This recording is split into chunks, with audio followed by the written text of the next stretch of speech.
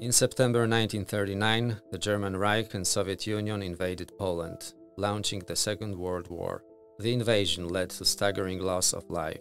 Throughout the war, nearly 6 million Polish citizens, 3 million of them Jews, perished. In occupied Poland, the Germans introduced capital punishment for every form of assistance to the Jewish population. Wincenty and Łucja Baranek from Siedliska near Miechów, along with their sons Henryk and Tadeusz, were murdered by German state officials on 15 March 1943 for helping Jews. The public execution was part of a broader effort to catch Jews fleeing the Holocaust and intimidate local communities. The number of victims of the action should also include the men of the Gottfried family who found shelter with the Baraneks and Wincenty's stepmother, Katarzyna. We can reconstruct the story of the murder of the Baranek family thanks to the documentation of the investigation conducted in the case in the 1970s by the District Commission for the Investigation of Nazi Crimes in Cracow. Based on the files, we know that on 15 March 1943, at around 5 o'clock in the morning, a detachment consisting mostly of members of the Sonderdienst, German auxiliary police, arrived at the Baranek family farm. They were probably commanded by a German police officer. Members of the village, including the village mayor, were also forced to participate and were ordered to conduct a search at the Baranek farm. According to Bronisław Badzior, who participated in the action, at one point the policeman noticed that a piece of wall was missing right under the roof of the pig pen and the place was cluttered with planks. He instructed one of his subordinates to remove the plank and look inside. After the plank was removed, it was discovered that there were a hidden between house and pig pen used to house Jews. The Germans immediately murdered the man and then shot Wincenty Baranek and his wife Łucja in their own barn. The sons were also murdered there. While being led to their death, teenage Henry and Tadeusz held hands. At the sight of the young boys led away and shaking with fear, a cry went up among the assembled villagers. According to witnesses, the sons of Wincenty and Łucja were ordered to kneel down and were killed with shots to the back of the head. The murdered boys were only 12 and 10 years old.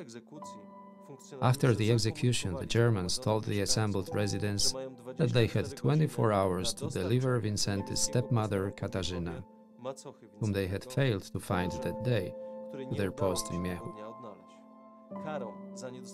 The punishment for not delivering the woman was to be the execution of several dozen villagers. Probably because of this, the terrorized members of the local community soon handed over the last victim to the German occupation authorities. According to historians, not all of the Gottfried family members in hiding were found during the manhunt. Most likely, one of them was outside the village at the time of the action. The Germans ordered to bury the Jews near the barn.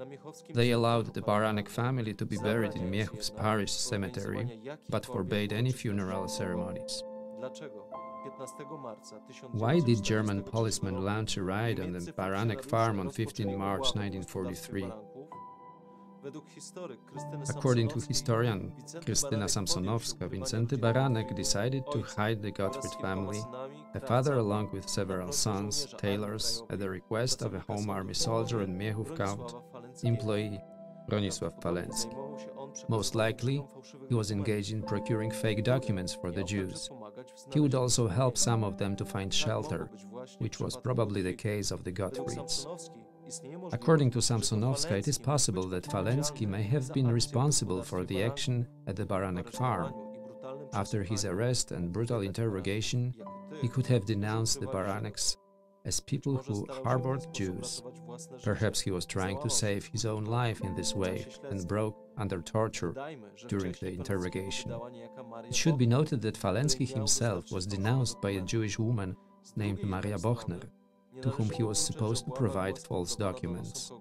On the other hand, however, it cannot be ruled out that the manhunt was caused by someone else's denunciation. According to some witnesses, the Gottfrieds were not careful enough, such as using noisy sewing machines at night. Do we know why the Baraneks decided to harbor Jewish refugees? The answer to this question is very difficult. One witness to those dramatic events recalled that Wincenty helped not out of courage but out of piety, and added that he was indeed afraid. It seems that he received a lot of support from his wife Łucja, whose neighbors said was enlightened and an exemplary housekeeper. According to villager testimonies, the young boys Henryk and Tadeusz were also involved in helping. In 2012, the Yad Vashem Institute in Jerusalem honored the Baranek family with the title of Righteous Among the Nations. Historians estimate that during the Second World War, Poles rescued tens of thousands of their fellow citizens of Jewish origin. The German occupiers killed about 1,000 Polish rescuers.